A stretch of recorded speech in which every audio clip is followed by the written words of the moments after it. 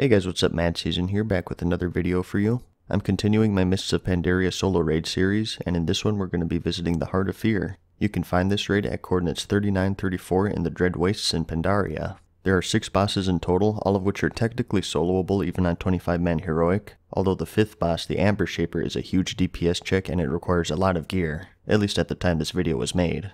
To be able to have enough damage, you most likely need an eye level of at least around the 870 range, but that'll depend on what class you are, obviously. If your goal is to solo the entire raid and you don't feel confident about your damage, you're better off just sticking to 10-man mode since the Amber Shaper is pretty easy just due to having less health. Keep in mind that you can't switch between 10-man and 25-man mode since they share the same lockout, so you either need to put it on 10-man mode or bring a friend on 25-man if you can't solo him. And as a point of reference, I'm running this as an eye level 849 Unholy Death Knight, so if you have anything close to that, you should be fine for most of the run.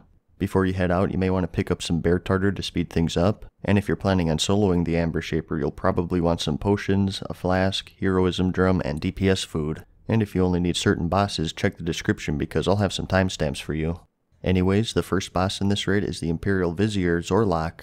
Pretty simple fight here. The only hitch here is that he does a mind control if you aren't solo, so if you brought a friend, you're better off having him sit out this fight. Once you engage him, he'll fill the room with gas and fly to a nearby platform. Just follow him and DPS him down.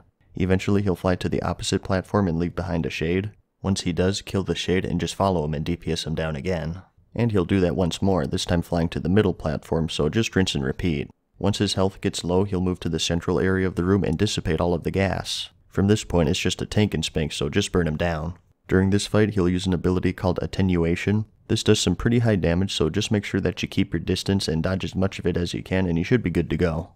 The next fight is Blade Lord Tayek. Another fairly easy fight here. This is pretty much a tank and spank until he reaches 20% health. Once he does, he'll send you to the opposite side of the room, and your goal is to reach him while avoiding the tornadoes. If you get hit by one, it's not a huge deal. It'll just send you back a bit and prolong the fight. Once you reach him, DPS him down until he reaches 10% life, at which point he'll switch sides and you'll have to run the gauntlet for a second time.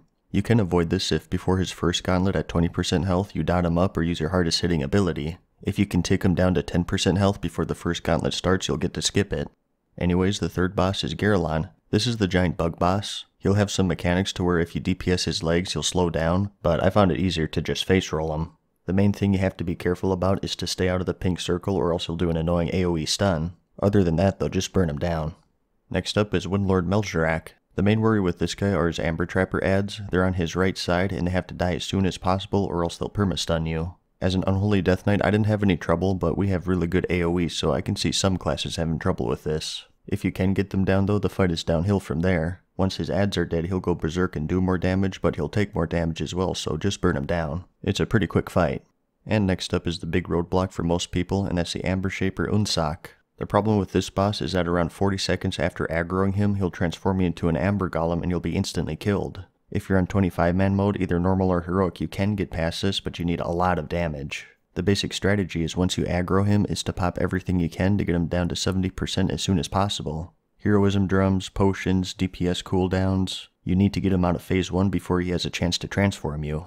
Once you do get him down to 70%, he'll summon a giant Amber Monstrosity. Once this is out, you're still on that timer. You have to kill this thing and push him into the next phase before you get that transformation. And there's no use DPSing down the Amber Shaper since you'll get a 99% reduction shield while the monstrosity is up. So like I said, it is tough. It's a huge DPS check, and even if you do it successfully, the fight isn't over. A tip I'll share for this is that the monstrosity spawns from the same spot every time. It's to your left in that corner of the room if you're facing the boss. So to reduce the travel time when it spawns, you should pull the Amber Shaper to that area as you're damaging him. If you do manage to kill the monstrosity before you get transformed, he'll rush into the middle of the room and power up. From here, once again, you have to DPS race him down before he transforms you. You have about 20 seconds to burn through 70% of his health, which is definitely tough. I wasn't able to do it as an eye level 849 Unholy Death Knight, but like I said, it should be possible with around an 870-ish eye level. This video was made during the Emerald Nightmare raid, so it's pretty early on in the expansion. If you're watching this at a later date, I imagine it would be way easier. But once you get past the Amber Shaper, there's just one boss left, and that's the Grand Empress Shek'zeer. She can be tough as well. The main thing you need to worry about on this fight is her Eyes of the Empress ability. Once she hits you with this 5 times, you become charmed, so it's another DPS race basically. If you had enough damage to get past the Amber Shaper though, you'll most likely be able to kill her before you get 5 stacks of this. She'll also start casting a long 20-second fear when she gets under 30% health, and she'll chain it until you're dead. So if you have any burst cooldowns, it's best to save it for that range. Fear breakers will of course be handy as well. So she can be tough too, but like I said, as long as you're able to solo the Amber Shaper, you should be able to solo her as well. And that's the whole raid. If you do manage to solo it on 25-man heroic, you'll pick up around 1500 gold from looting the bosses and vendoring the gear. On my run, I also picked up 4 ghost iron lockboxes and 19 motes of harmony. And in case you get stuck on the Amber Shaper, it's around 1000 gold up until that point. If you opted for 10-man mode, I also did a heroic run. I picked up around 750 gold, 3 lockboxes, and 20 motes of harmony. If you have a good knowledge of the raid, I imagine it should only take you 15 to 20 minutes at most on 25-man heroic, and probably around 10 to 15 on 10-man mode. So while it's not the best for gold making, you can definitely do worse. I think most of you are probably running it for transmogs and achievements though. But that's pretty much it. I do plan on making solo guides for all of these Pandaria raids, so keep an eye out for those if that interests you. I do actually have one out for the Siege of Orgrimmar already. I'll have a link to that at the end of this video. Anyways, I hope you found this video helpful. Give it a like if you liked it, and if you really liked it, let me know in the comments and subscribe. And as always, thanks for watching, good luck, and peace.